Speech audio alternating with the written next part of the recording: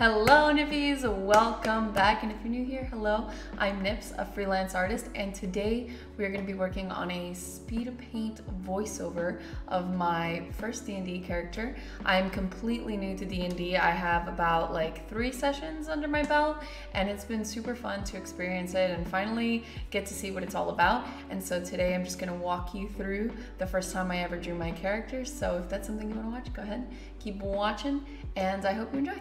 Yay! Alright, so I guess we'll start off with my character's traits. So they are a drow, phantom rogue from Zendrick, and I ended up joining a campaign that was already running. They were at level 6, we're currently level 8. They found a way to kind of just bring me into the story, and honestly D&D was something I've always wanted to try, but I was too scared. One, because I was like, dude, this shit is mad cringy. Not like me hating on it, I mean like me picturing myself in the situation made me feel cringy for me, because I had always consumed it and seen other people do it and admired how they would be able to do it, but I could never envision myself in it, even though I wanted to try it anyway. And so I feel like I just got really lucky that I had a really good group of friends and a really good DM to kind of guide me through the whole process and just make me feel really comfortable. And it is so far the complete opposite of cringy, at least for me. I don't know, it's obviously not for everyone, but honestly, if you're thinking about trying it, please go ahead and do.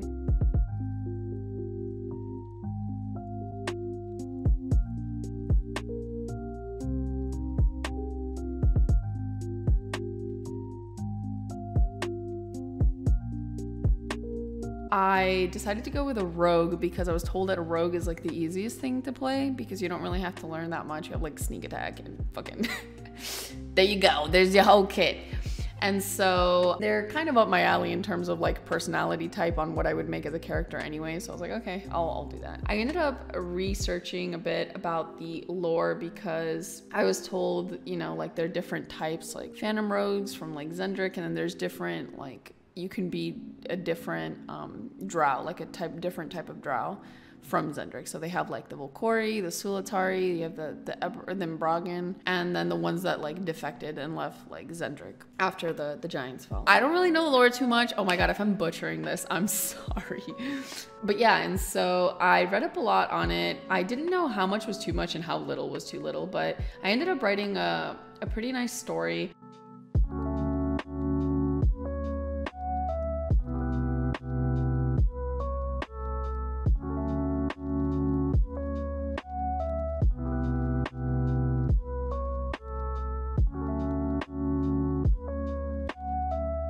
Their name is Caxar. They are them fatale, as one of my party members calls them. And I pretty much knew more or less what I wanted the character to be in terms of personality. So they're pretty I would say chaotic good. And they are very quiet, loner, trust issues. They don't speak that much, only when it's kind of necessary. They're very protective, when they finally get attached to someone, they're that type. And I wanted them to have a very soft face, not expressionless, but more kind of a gentle, a very soft, gentle face, and not very emotive.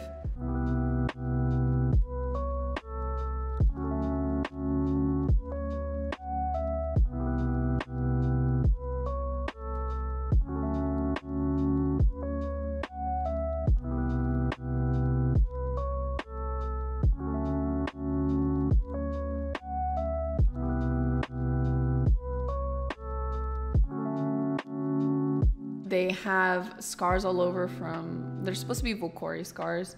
And so I guess the TLDR would be that they have a scorpion necklace because of Volkori. So the TLDR would be that they're originally Sulatari, but the Sulatari are basically the drow that after the giants fell ended up still following in the giants' footsteps. So they still firebend and stuff. If I'm wrong on any of this, oh my god, I'm so sorry. I'm just trying to recall it from the very brief knowledge that I remember and that I have. Okay, so their parents were obsessed with necromancy, and from what I remember that I read was that after the giants fell, some of the drow they defected to this place called Aranath or something, and their specialty is necromancy. And so Caxar's parents are obsessed with this, and so Throughout their entire childhood, their parents were just kind of like dreaming of the day that they could leave Zendrick and then go there.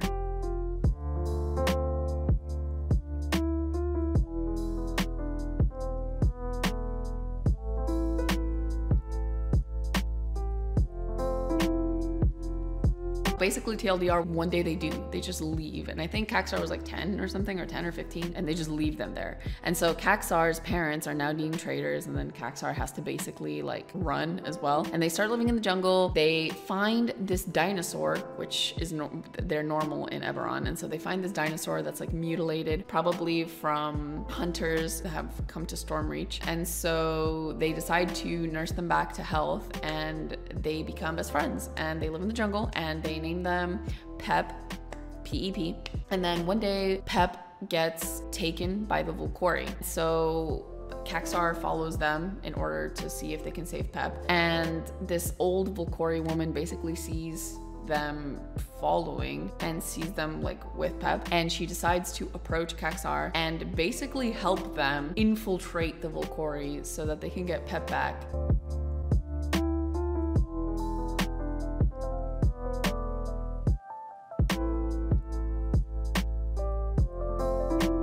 Kaxar basically comes in as this woman's relative, and she says that they've just been traveling or whatever, and basically Kaxar becomes like the handler, and so they essentially now become like Volcori. And so this woman gives them the Volcori scars, and then they like heal overnight because anime. So she does like some medicine stuff, and you know, anime, because we need plot and drama, right?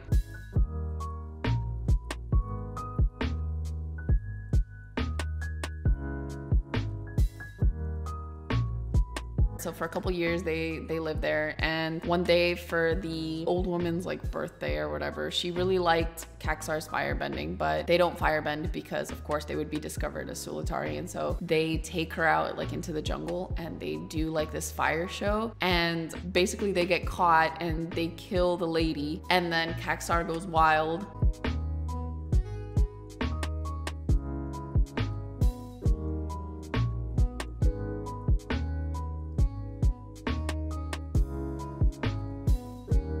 One of the people that comes to check up on them gets away and then tells the rest of the group. And by the time Kaxar goes back to see, Pep is gone.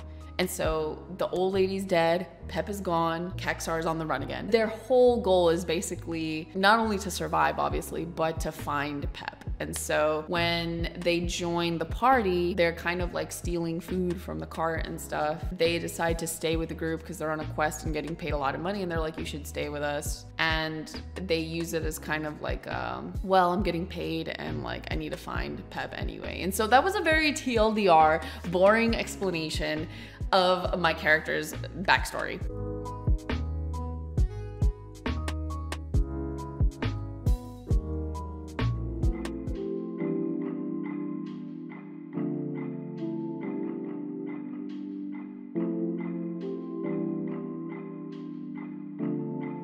So I decided to go ahead and design their top part here because I had already one session after I made this. I have had since then, I think like 3 sessions. I'm not like too far in. I wanted to at least get their bust down and a little bit of their expressions. That necklace there, that is a scorpion necklace, but that belongs to the old lady. So that was like the only thing that they had left of like the old lady. It's been interesting to role play as this character, which I feel like the hardest part is, or the hardest part was, because I feel like I'm used to it now, but at the beginning it was hard to know like being in character or being like out of character. But I feel like at least the group that I'm in, because I don't really know how it is, they made it so easy to kind of flow in and out of the character, and you almost just kind of get used to like everyone's in and out of character moments, and it feels so good to just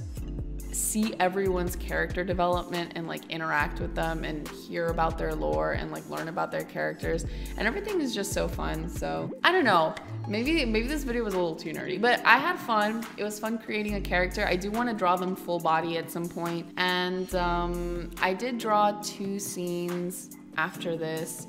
but I figured it would be too much for one video, so maybe I'll turn that into another video. Let me know what you guys thought about this. Do you guys play D&D? Do you guys like it? Do you want to play D&D? Yeah, let me know down in the comments below. Go ahead and follow all my socials down below if you guys want to keep up with my work, and subscribe if you guys like the content. I'll see you guys next week. Bye.